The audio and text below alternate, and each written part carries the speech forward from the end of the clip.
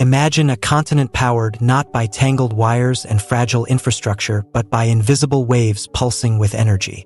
Across Africa, millions live without reliable electricity, their daily lives constrained by darkness and diesel fumes. Power outages are common, and in many rural areas, the grid never arrived at all. But what if power could leap across space, untethered by cables and towers? What if light, heat, and motion could be delivered wirelessly, even to the most remote village? This is not a scene from a science fiction movie. It's a transformation happening right now. Africa is stepping boldly into a new era of energy independence. The foundation of this revolution is wireless power transmission, a technology that seemed far-fetched only a decade ago. Now, it is being deployed across the continent with remarkable results. Wireless energy offers freedom from the burdens of building and maintaining expensive power lines. Instead of digging trenches and stringing cables across mountains and deserts, energy can travel through the air. This method, once experimental, is now being refined and scaled to power homes, schools, clinics, and industries. It's a game changer for Africa's energy future. At the heart of this system is a principle known for over a century: transmitting power through electromagnetic waves. Nikola Tesla dreamed of a world powered wirelessly, but the technology wasn't ready then. Today, it is. Wireless power transmission works by converting electricity into high-frequency signals. These signals travel through the air and are captured by receivers tuned to pick them up. Once received, the signals are converted back into usable electricity. One common method uses resonant inductive coupling, where magnetic fields transfer energy between coils. Another technique involves microwave power beaming, which sends focused energy through space. Both methods have their pros and cons, but each bypasses the need for physical connections.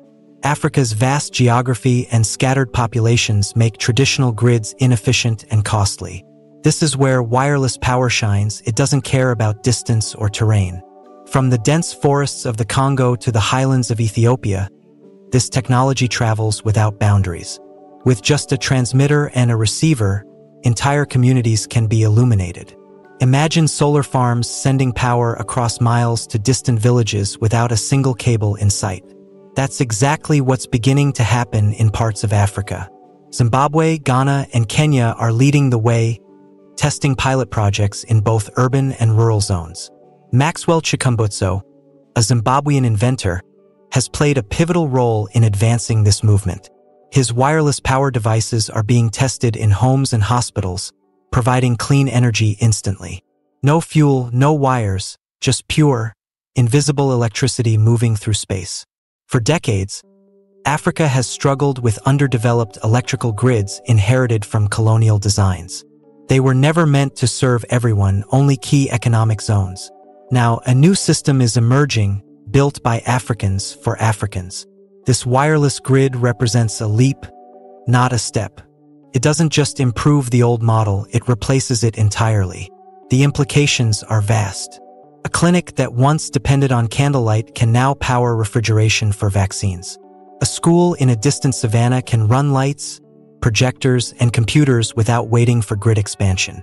A rural entrepreneur can start a business with tools powered wirelessly from a distant solar station. And the environment benefits too. Wireless systems can be powered sustainably, with no emissions. Solar, wind, and kinetic energy can feed wireless grids, bringing green energy where it's needed most. Children no longer have to study by kerosene lamps that damage their lungs. Women no longer walk hours to charge mobile phones at diesel-powered kiosks. Electricity flows freely, changing lives with each beam and pulse. It also creates new jobs. Technicians, engineers, and innovators are emerging to build and maintain these systems. African universities are introducing programs focused on wireless energy engineering. Startups and NGOs are partnering with governments to expand pilot programs into full deployments.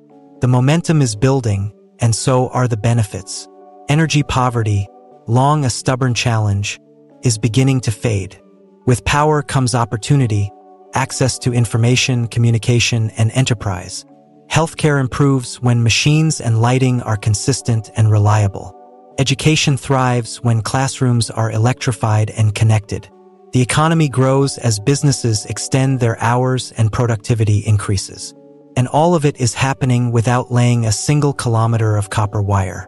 Of course, this technology isn't without its hurdles. Initial costs are high, and infrastructure for distribution still needs investment. Regulations and standards must be created to ensure safety and efficiency. But the potential far outweighs the challenges. Already, wireless systems are outperforming outdated mini-grids in several pilot regions. Communities once left in the dark are now powered in real time. Where diesel generators used to hum, silence now reigns, replaced by clean, invisible power. Children play under bright lights, and markets buzz into the night. Farmers power irrigation systems that once ran only during the day. Wireless energy has arrived, and it's spreading. The early data shows rising school attendance, better healthcare outcomes, and economic resilience. The wireless power grid is not a luxury. It is becoming a necessity. In places where laying cable would take years, wireless energy arrives in days. Africa's geography, once a barrier, is now irrelevant. Mountains, rivers, and deserts no longer prevent energy from flowing. The dream of universal electrification is now within reach. This is not just an engineering feat. It's a social and economic transformation. People are no longer waiting for the grid to come to them. They are building a new kind of grid, wireless, decentralized, and African. It's a story of innovation born from necessity, turned into opportunity. And this is just the beginning. With further investment and scaling, wireless power could reach every corner of the continent. From small island nations to vast inland territories, the potential is immense. Even refugee camps and emergency zones can benefit instantly from this technology. Imagine deploying a transmitter and instantly powering a hospital tent or water filtration system. In disaster zones, wireless power can restore hope as quickly as it restores light. No poles to raise, no wires to string, just energy, flowing. And the knowledge to make it all work is growing within Africa itself. Engineers are trained locally, and manufacturing is starting to shift to regional hubs. This reduces dependency on foreign aid and imported solutions. It builds self-reliance and strengthens local economies. Wireless power becomes more than a technology, it becomes a catalyst for sovereignty. In the coming years, this grid could evolve to become a continental backbone. A mesh of transmitters and receivers crisscrossing Africa with sustainable, scalable energy. Smart villages, smart cities, and smart agriculture all linked by invisible electricity. What once seemed impossible now feels inevitable. Africa is not following in the footsteps of the developed world. It is forging a new path. A path defined by innovation, resilience, and leapfrogging old systems. And at its core is the simplest, most powerful idea of all: freedom. Freedom from the grid. Freedom from fossil fuels. Freedom from energy poverty. Freedom to live, to learn, to heal, and to build. And it all begins with power, wireless power, flowing not just through wires, but through hope, through vision, and through the air. Scaling this technology across Africa requires more than ambition. It demands coordination, investment, and vision. While wireless power offers a breakthrough, it is still in its early stages of mass implementation. One of the major challenges is building the manufacturing capacity to produce transmitters and receivers at scale. Many of the components are currently imported, which increases costs and slows down deployment. But local entrepreneurs are stepping up, establishing small-scale factories and innovation hubs. These hubs are not only producing hardware, but also training the next generation of energy innovators. Universities in Nigeria, Kenya, and Rwanda are offering courses in wireless energy systems. Students are building prototypes, testing designs, and contributing to real-world deployments. This homegrown talent is vital for the technology's long-term sustainability. Another barrier is the need for standardized regulation and safety protocols. Wireless energy, if mismanaged, can interfere with communication systems or pose health risks. African Union energy councils are collaborating with scientists to develop clear, continent-wide standards. International partners like the IEEE and IRENA are also involved, providing frameworks and technical support. Governments must now move from pilot-friendly policies to long-term infrastructure strategies.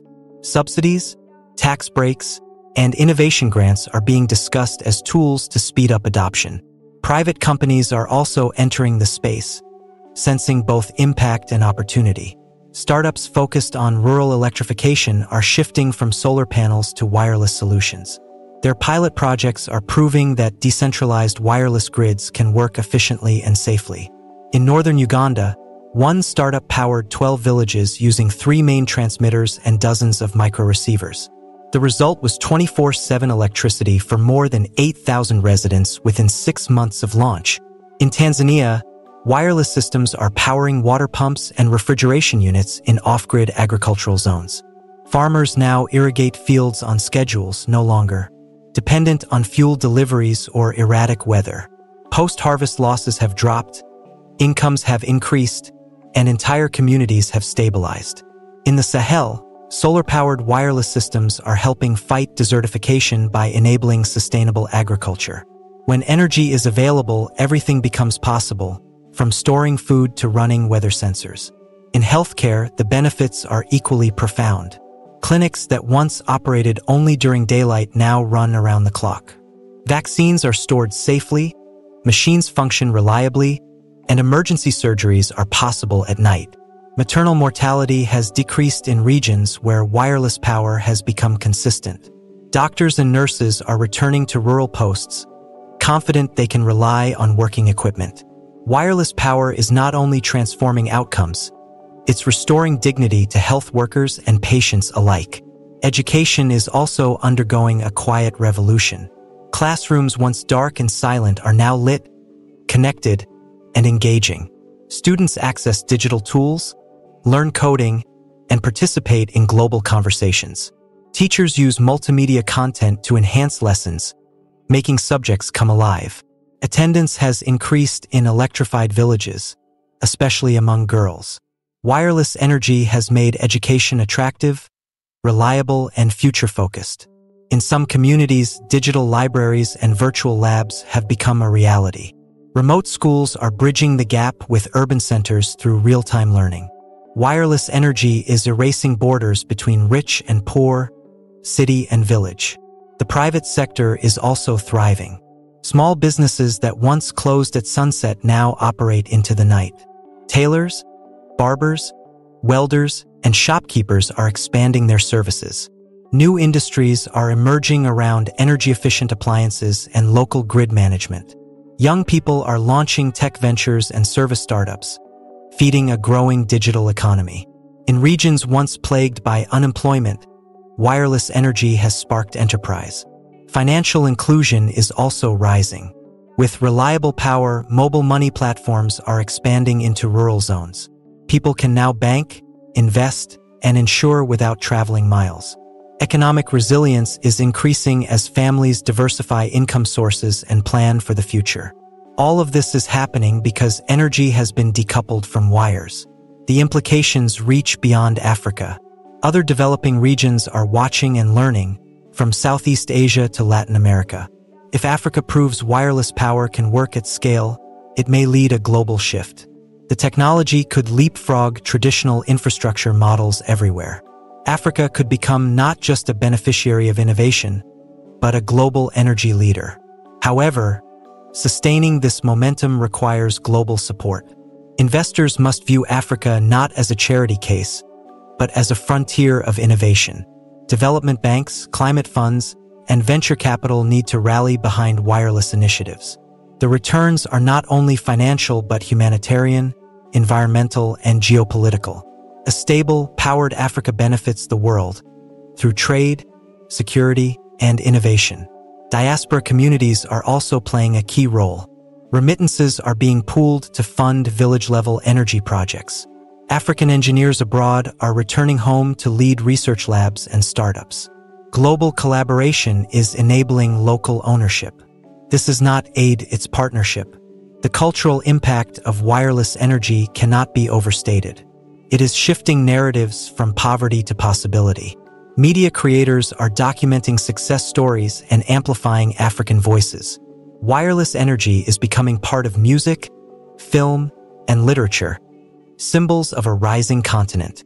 Youth movements are using the technology to campaign for climate justice and innovation.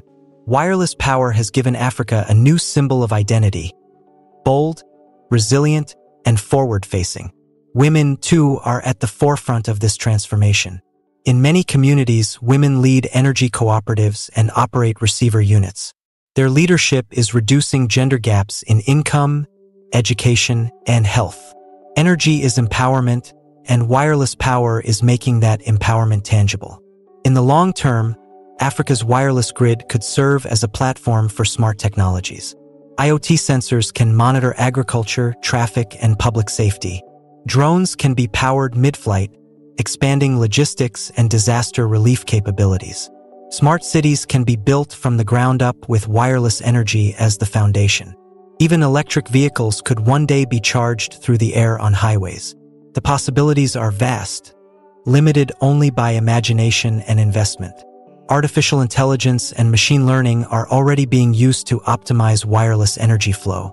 Real-time analytics ensure power is delivered efficiently and fairly.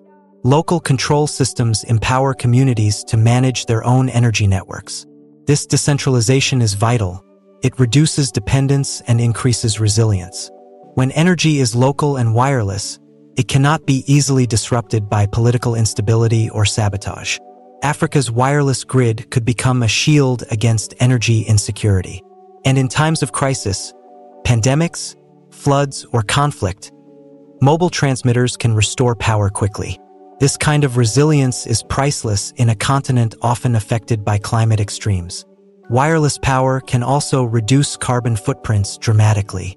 By eliminating diesel generators and encouraging renewable generation, emissions fall sharply.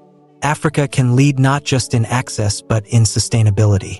A clean, powered Africa is a global climate victory. Already, wireless power is being included in national climate strategies. Carbon credits are being explored to fund installations and maintenance. Green finance is unlocking new streams of capital for expansion. Public-private partnerships are forming to share risks and rewards. The momentum is real and growing, but perhaps the most important outcome is psychological. For the first time in generations, many Africans feel control over their energy future. They are no longer waiting for foreign utilities or NGOs to deliver change. They are building it themselves wirelessly and independently. The shift from dependency to leadership is profound, and it's happening at the speed of light, literally. Africa is not being powered, it is powering itself. And in doing so, it is lighting the way for the world. The dream is now visible. Homes glowing on hilltops, schools lit in the desert, farms buzzing in twilight. Invisible waves of energy, pulsing with possibility, connect people across vast distances. From Cape Town to Cairo, Lagos to Lusaka, the current is flowing. Not in copper lines, but in hope, science, and progress. Africa's wireless grid is more than a technological feat, it is a declaration of independence. From darkness, from poverty, from limits. Says we will not wait. Says we have the tools. Says the future is now and it is ours. Join the revolution. Support the innovators. Share the stories. And believe in the power of Africa. Because Africa is rising wirelessly, and nothing can stop it now.